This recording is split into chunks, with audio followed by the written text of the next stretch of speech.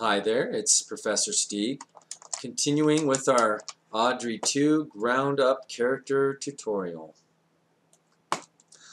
Right at this time we're going to work on the leaf.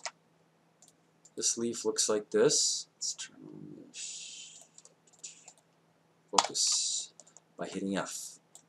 There it is. It's nice, it's one plane, and it's functional. When you hit 3, smooths it out. Turn off the wireframe on shaded, and you have a nice looking leaf. Let's make one by going in the front view, hide the lights, mesh tools, create polygon.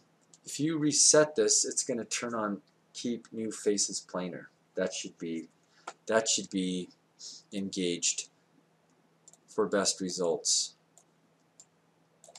So I'm just going to freestyle this profile, leaf profile, something like this. And less than symmetrical is probably more interesting. Hitting 5 to get your shaded mode. Okay, so again, that's a pretty big leaf. We can scale it down so it's a little more manageable. F focuses. Okay, so moving on with the modeling toolkit, you're going to hit multi-cut. I've set mine to 10 to 75. It originates as 10. 75 seems to work well. So when I click on a vertex and the next vertex and hit enter, it completes the function.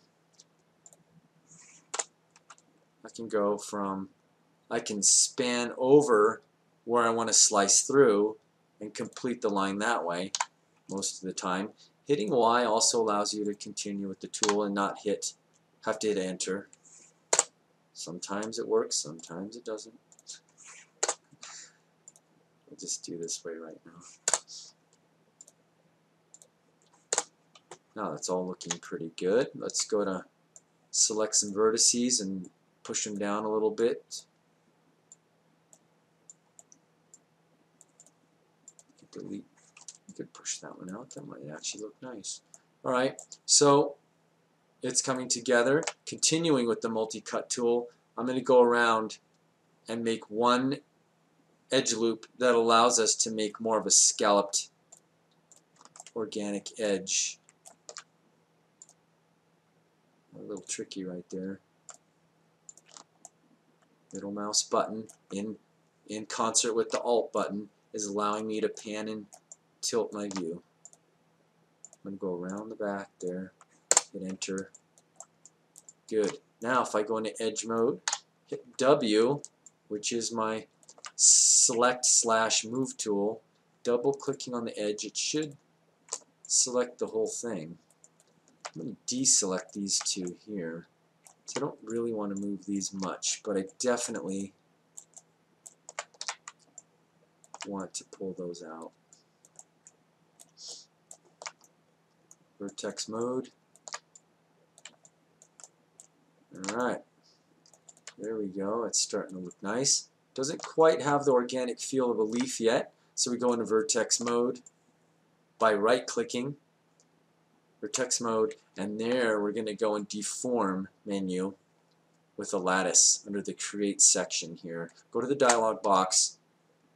Under default, it's going to be 252, but I'm going to set it to 2 to show you how we can use history to build it up. So let's go to channel box and adjust the T divisions, which would be the vertical in this case. It's like X, Y, Z, S, T, U, so think of it that way for the lattice. Now when you right click on it, do lattice points, selecting some through the middle here, continuing with the center section and deleting the history. Delete, create, delete by type, history. Now you have a nice leaf. Thank you for watching. Stick with me, we're going to have more fun.